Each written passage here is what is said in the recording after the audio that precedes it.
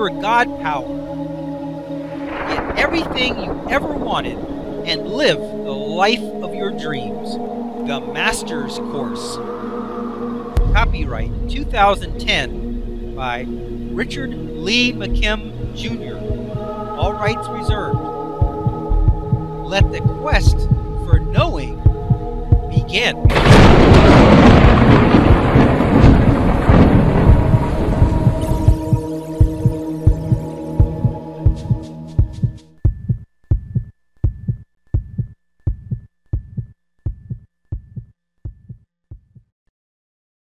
How to get rid of your unwanted vibrations. Even though unpracticed and ignored vibrations fade into the background, sometimes there are vibrations that you have currently that you are conscious of and you want to get rid of them quickly. You don't want to have to wait for them to fade because you perceive that they are doing damage to your experience in the meantime while they are still active. Then you must get rid of them quickly and effectively. One of the problems of unwanted vibrations that most people don't realize is the collateral damage that they cause. If you notice that someone is a liar, then not only do you elicit more lying from them, but you elicit lying from others, and even yourself. If you don't like red cars, and you seem to notice them everywhere because of it, not only do you notice them, but because the vibration also resonates with the rest of the family of unwanted events, you will also notice more of the other things that you don't like also. Your frequency vibrations are always transmitting throughout the universe, using resonance to elicit appropriate information and responses for you. However, what if you have made some changes in your way of thinking and believing, and you now want to cancel the unwanted vibrations? Can they just be canceled, or what does it take to get rid of them? How do you stop unwanted vibrations from eliciting unwanted results into your life experience? Well, those are very good questions, and very good thinking, by the way. First, we have to get back to the basics of what exactly vibrations are. Remember that vibrations are made of subject plus perspective or meaning, and its power is based on the emotional level or volume that it has. The subject might be a pill, and the perspective or the meaning might be that it is a miracle drug which you might be very excited about. Therefore, you have a vibrational transmission that will now elicit healing by resonance from your body, as well as elicit all other related events and circumstances that will help and support the healing process in a strong and powerful way. That could be anything from noticing a show on TV that is about a person who just got healed from the same disease, or it could mean that you get tired and go to sleep so that the body can do its healing thing. So in answer to your questions, it is very hard to change the subject. You could say, I hate certain people who do this or that, or I'm afraid of cancer or war or disease in general. You don't want to now say that you like or want those things, but at the same time, you can't really say anything about them because by doing so, you are still activating the subject. So no matter what you say about cancer, you activate the thought of it and it resonates within you and elicits its relevant aspects into your experience. So, like you asked before, what do you do? 1. Use your God power to change the meaning. First, attempt to change the meaning. If it is cancer that worries you, then take away its power. Say that it is only a manifested representation created by thoughts and it can be removed in the same way. Also remember that nothing in itself will give you cancer, not even your genes. Remember in the video example, The Biology of Perception, Chapter 1, Your God Power, that Bruce Lipton found that most people who had cancer didn't even have the genes for it. It wasn't biology based. This book will give you the understanding and knowing that you need to pull the rug from underneath your fear of disease. What keeps a vibration active is the periodic rethinking of the subject. If you picture a child's toy, the top, as long as it is spinning, it is upright. But as soon as it slows down, it falls over. The same is true with your vibrations. Thinking about the subject is like reaching out and giving the top another spin. You can keep it going and going as long as you keep thinking about it. If you know that disease is not a real physical event, but instead it is just a mental construct, then you don't have to worry that it's going to sneak up on you. It can't. It is not created by what you eat or do. It is created in the mind. Worrying about something is like keeping the top spinning. Worry is one of the strongest vibrational activators there is because not only does it bring up the subject for thought again, but it adds high negative emotional energy to it. By turning up the volume on the negative emotional energy, that meaning generates a powerful frequency vibration that resonance brings into your experience even faster and bigger than it ever would have or could have without the worrying. Stop worrying already.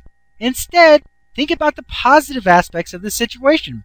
Remember, from a place of worry, you cannot see solutions or opportunities because, quote, opportunities and solutions do not resonate with worry, unquote. Since they don't resonate with worry, worry can't reveal them to you. You have to think about the positive aspects of the situation in order to see the opportunities and solutions that are available. Opportunities and solutions do resonate with optimistic viewpoints and positive thoughts. When you think that things will work out somehow, in some way, that carries the meaning there is a solution and opportunity available in this situation.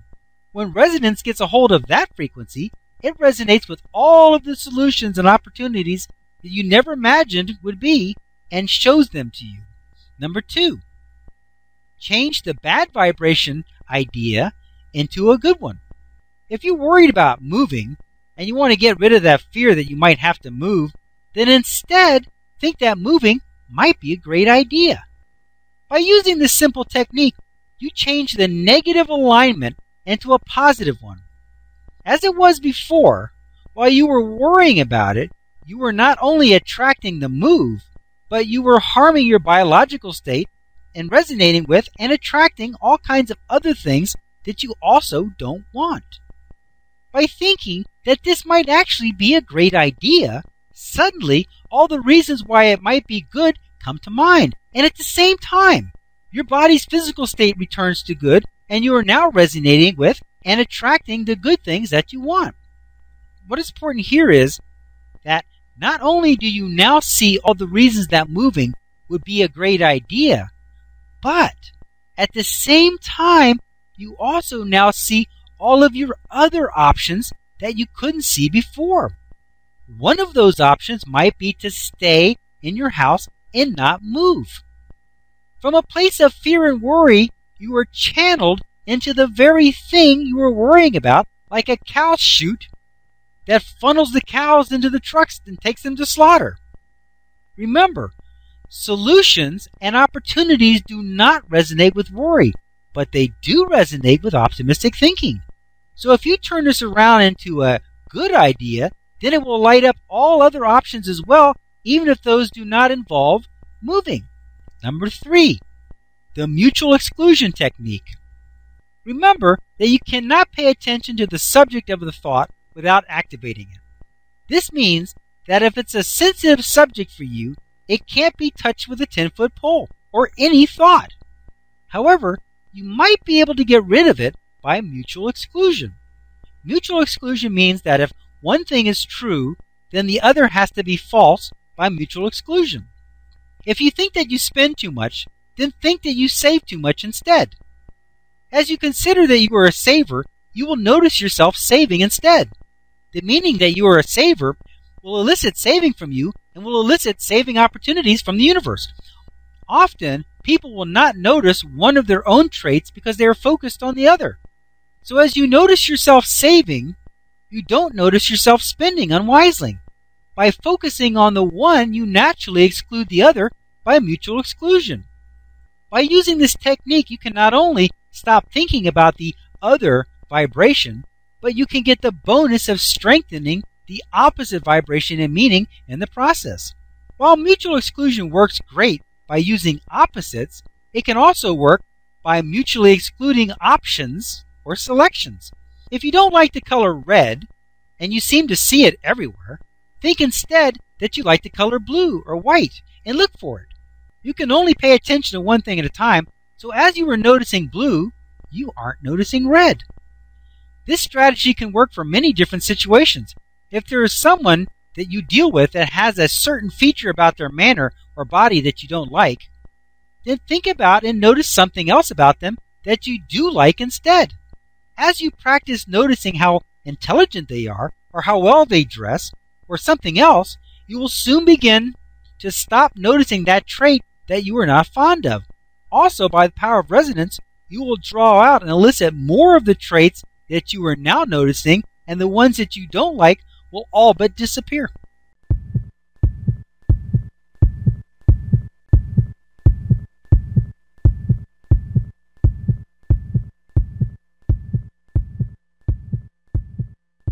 To continue, go to How to Use Your God Power, chapter number 11, segment number 37. Let your quest for knowing continue.